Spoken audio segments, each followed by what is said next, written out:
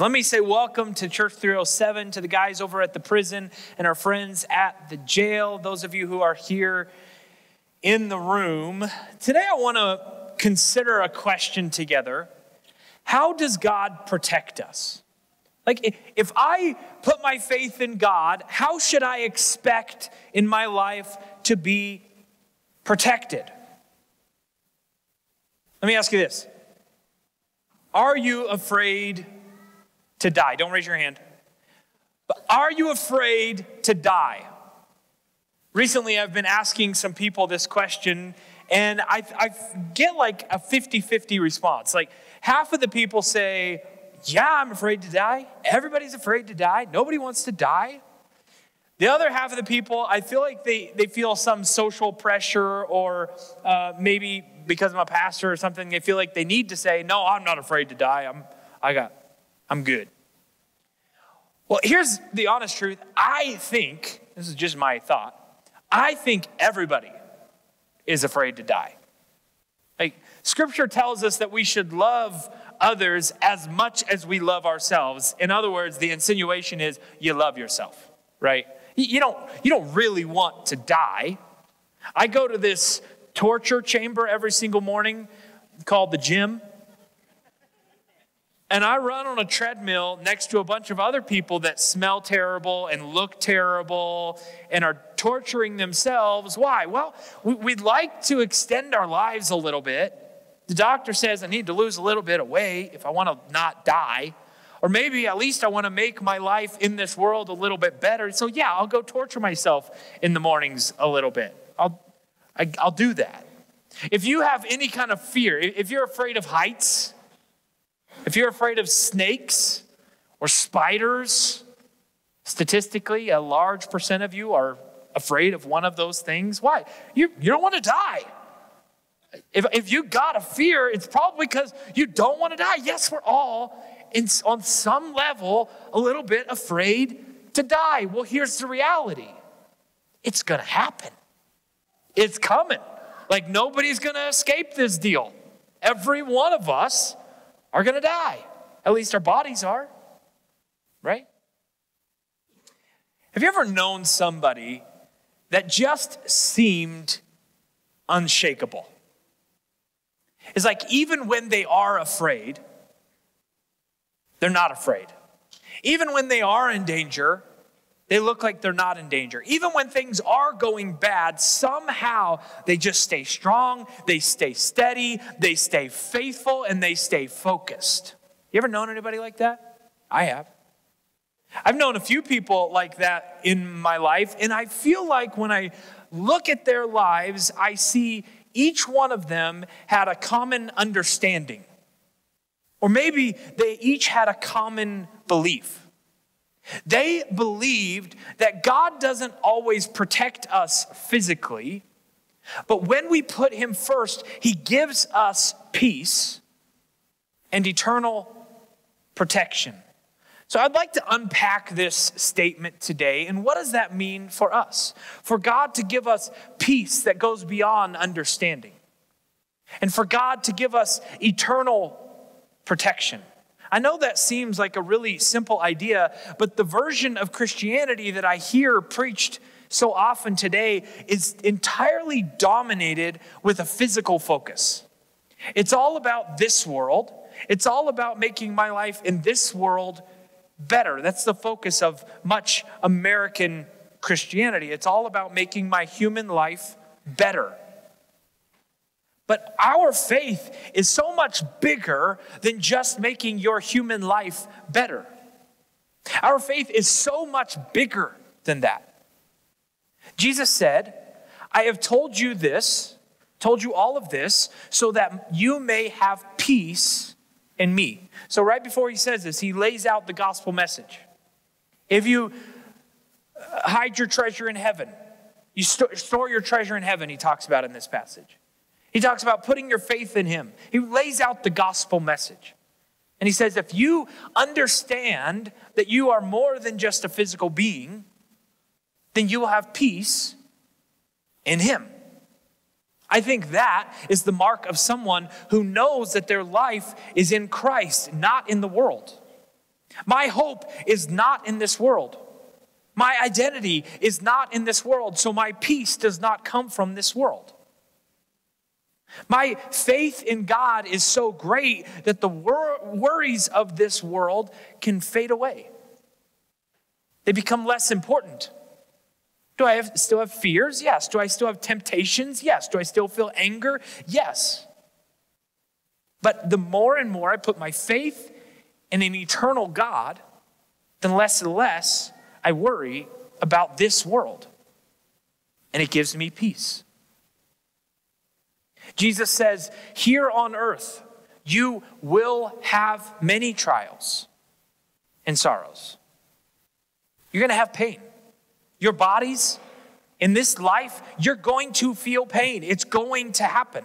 Even in victory, we will have pain. I think the temptation is to believe that if God has given us victory, then that means everything's going to be easy. No, because the victory is more than just a physical victory. Anybody who's ever achieved a victory before has recognized that it required some pain to get to the place where you could win that victory. Anybody who's ever won a race or gotten a raise or a promotion recognized that it took some work and there was some pain involved in that process. And as we walk toward becoming the people that God created us to be, and if we walk toward our eternal destination, yes, we're going to experience the pain on the way to the victory. And God never intended our lives to be easy. God never intended for our human lives to be comfortable. That was not his goal for us. So what does he say? In this world, you're going to have trials and sorrows. But take heart. Why? Because I, Jesus, have overcome the world. In other words, I'm bigger than all of it. I'm above this. All this stuff, these distractions and these pains and these frustrations that you're experiencing, I'm bigger than it. I'm above it all. So when you put your faith in him, when you give him control, when you put him first, he can do what you cannot. If I offered you $1 billion, would you take it? Well, first of all, you'd be like, you don't got $1 billion, so you can't give it to me. You'd be skeptical of the whole premise. But let's say I did have $1 billion and I offered it to you. Would you take it? Yes, you would take the $1 billion. That was an easy question. The second question's a little bit harder. What if taking the $1 billion meant that you could not wake up tomorrow? Now it just got harder. Why do I want $1 billion if I'm not going to be around to enjoy it, right? So in other words, waking up in the morning is more valuable to you than $1 billion. I think all of us value our lives. So what if somebody offered you eternal life? What if God offered to give you, because he can give it, nobody else can. What if he offered to give you eternal life? Well, he did. God promises to give us eternal life. But here's the part we're not comfortable with, but not to prolong our human life. Becoming a Christian is not a guarantee of physical healing. God made you eternal. He made you immortal. Now you are a superhero. And that adopting that superhero identity is going to mean leaving behind your old identity.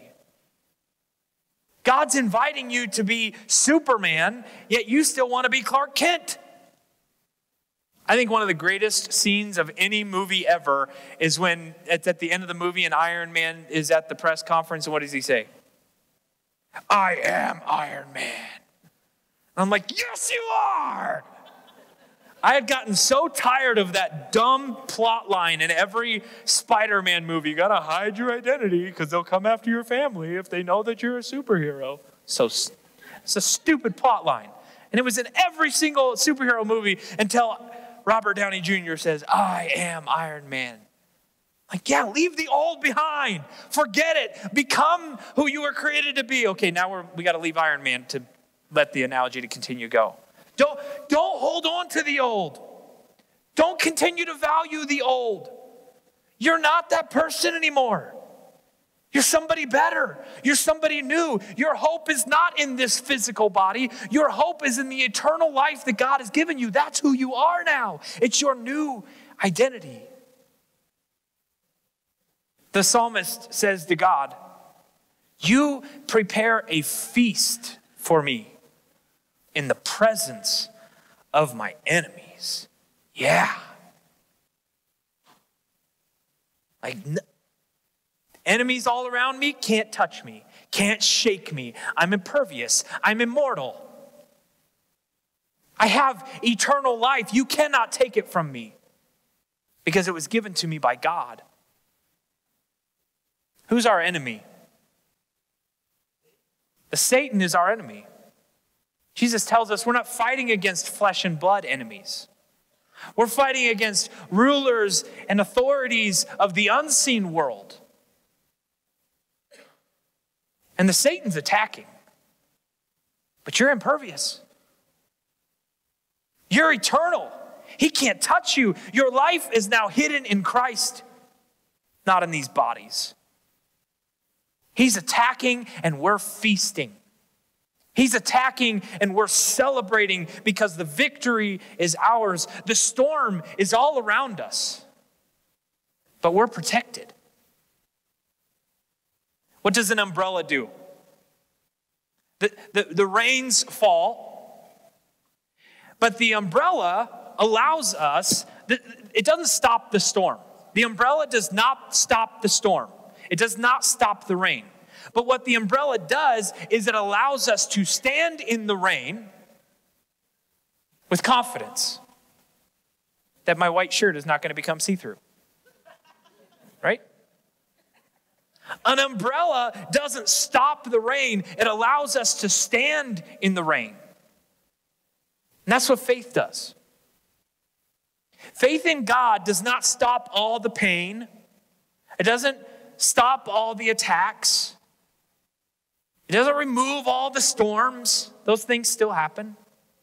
But faith in God gives us confidence. It gives us courage, and it gives us peace to stand in the storm, to stand in the pain, to stand when the attacks come.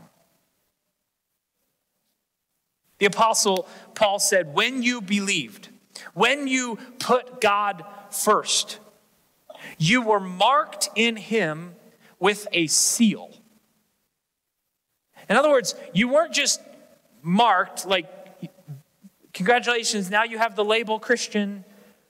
You've got the Christian word attached to your name and now you're in the club. No, it's much more than that. It's much greater than that. The gift that we gave is not a change of label. It's a change of identity. It's a change of eternity. You were marked in him with a seal, the promised Holy Spirit. You were marked with a seal. And you are now the temple of the Holy Spirit. God's Spirit lives in you. You are not who you once were. You are now a temple of God. Before you believed, you were dead in your sin. You still identified with the world. You were still open to the enemy's attack. There was no faith umbrella for you. But then you put God first. Then you believed and you were sealed. Paul says. You were sealed. What's the purpose of a seal? Well, in the Middle Ages, they didn't have like the envelopes with the glue already on it. So how did they seal their envelopes? They took a dot of wax and then they would put the wax on the letter, and that wax would serve two purposes on the letter.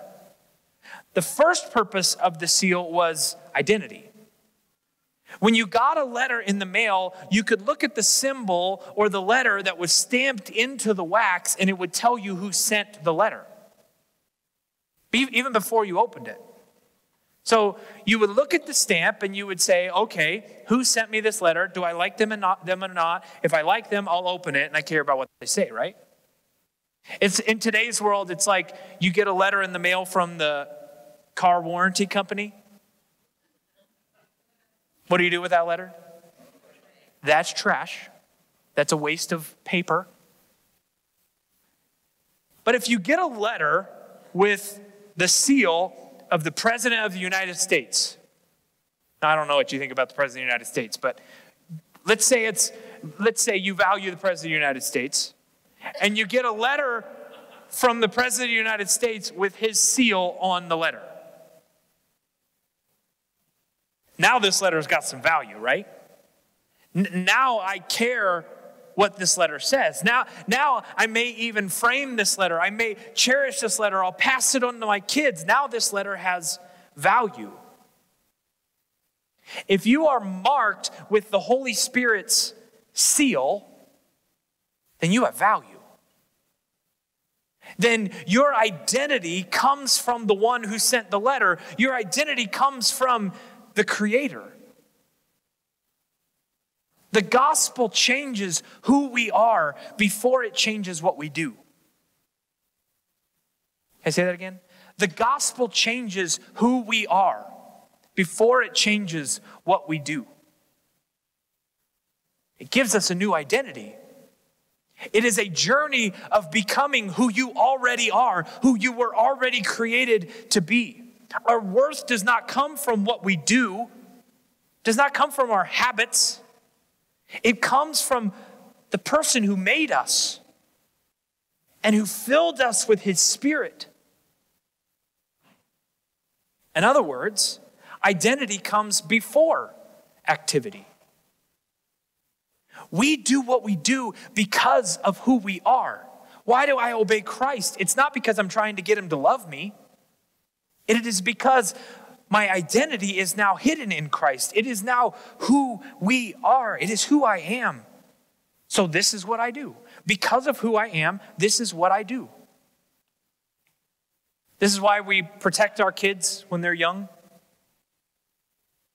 I have set out to create for my sons a Christian bubble. And I know this idea has a bad name in our society, and people don't like you doing this for your kids, but I believe that they were entrusted to me for a reason, and I will protect them. But I will even go beyond just protecting my sons. While they are in this bubble, I have an agenda, and it is to tell my sons who they are, to hand off to them an identity. This is your heritage. This is who you are. I'm not doing the Disney thing and saying, go discover yourself. Go find yourself. I don't want you to find yourself. I want to tell you who you are. Because I know who I am, because my Father told me who I am. So I can now tell you who you are. If you wonder why young people in our society are having such an incredible identity crisis right now, it is because we've told them to discover who they are. And so I can never be satisfied with what I've been told. I can't be satisfied with what my parents were because I've been told over and over and over again to discover myself, to reinvent myself. And it's incredibly damaging. And so as a result, our teenagers feel this need to change who they are and to start making things up and creating this new identity. It's because we have not told our children who they are in Christ, where their value comes from, what their identity is.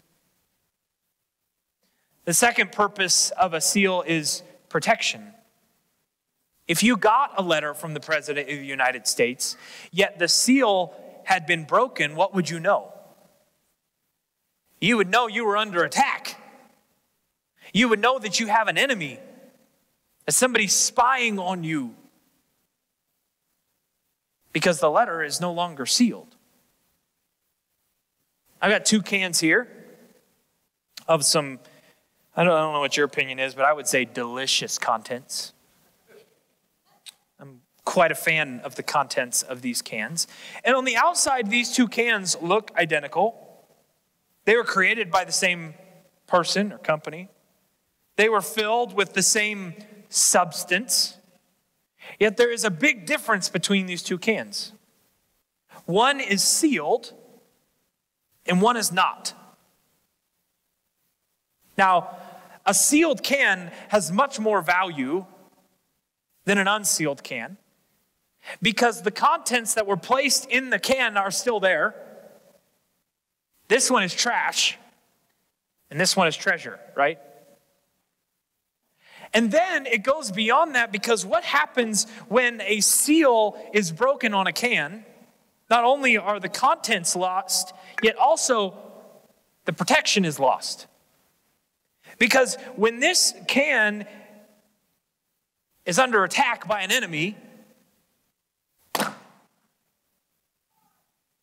it caves way. It is crushed under the attack of the enemy of my foot. It cannot stand against my weight. Yet the can that is sealed is not only filled, it is also protected, right? Because it is sealed, the contents inside of it make it stronger than it ever is without it. The contents inside of the can give it the strength that it could not have in and of itself. The can in and of itself has no strength. But if the can is sealed and filled, it is strong. Christians, when you are sealed and filled, it's hard to say that. When you are sealed and filled, the strength that you have is not your own strength. It is the strength that is given to you by the Spirit that fills you and by the God who protects you, the God who seals you. It is a gift that is given to you, child of God. The Holy Spirit's seal will give you a new identity, and it will give you eternal protection. And here's the really good news. God's seal is not aluminum, and it is not a piece of wax. God's seal is unbreakable. No one can remove God's Spirit from you. No enemy can defeat you. You are a child of God, and no one can take from him your spirit. He's got you.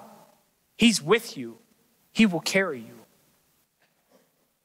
Before we end, I want to read a passage to you, and I'm sorry this is much longer than a passage I would normally read, but the other day I read this, and it's one of those passages that, if you ever read a passage 100 times and then you go back and read it the 101st time and it just hits you in a whole new way. I was reading this passage a couple weeks ago, and I just started sobbing in my office.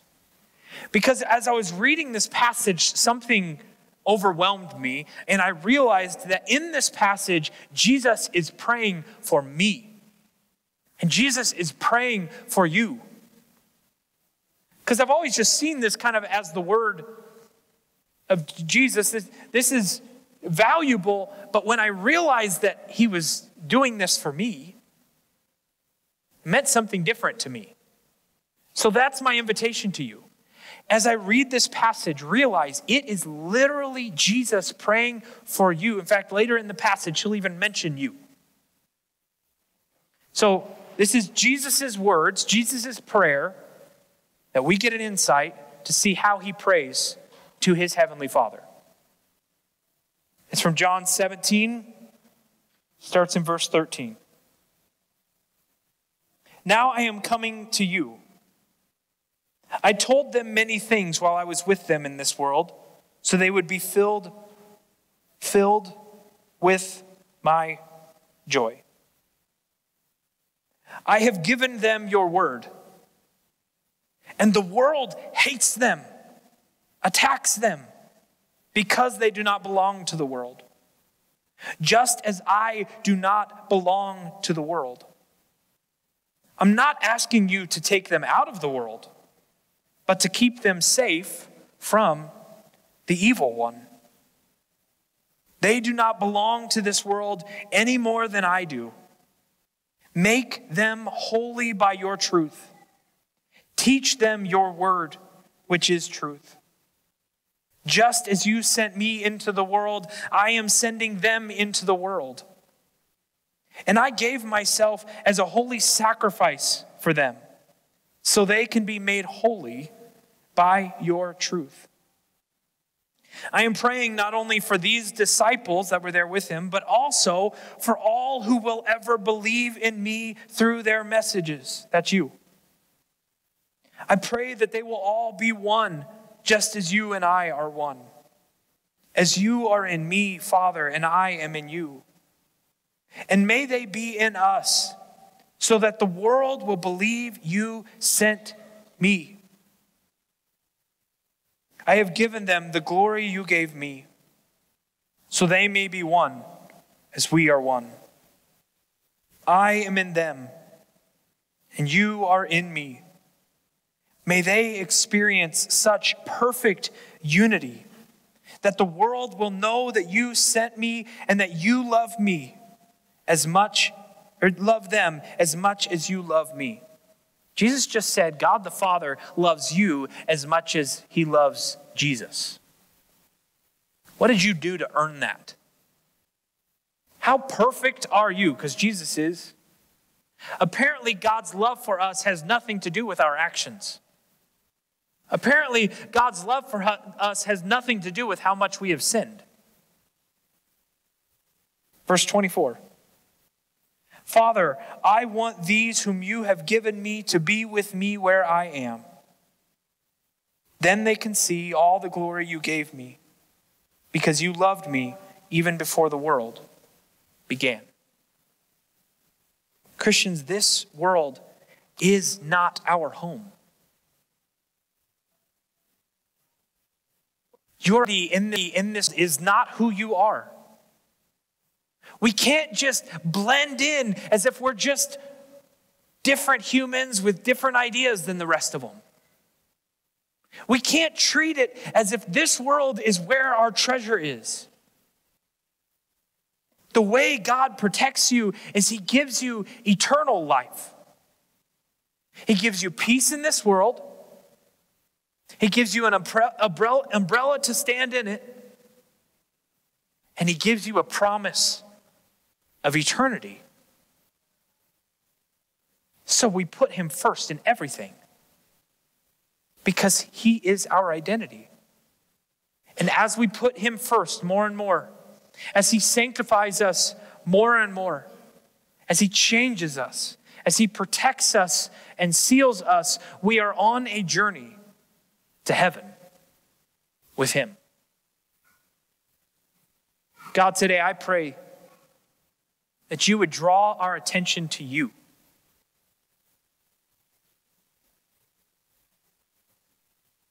That you would daily fix our eyes on you. Remove distractions. Give us peace. For anybody here today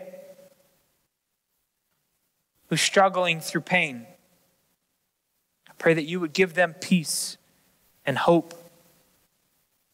That you would fill them with your joy and seal them with your Spirit. God, all of our hope is in you. So we trust you alone. In Jesus' name, amen.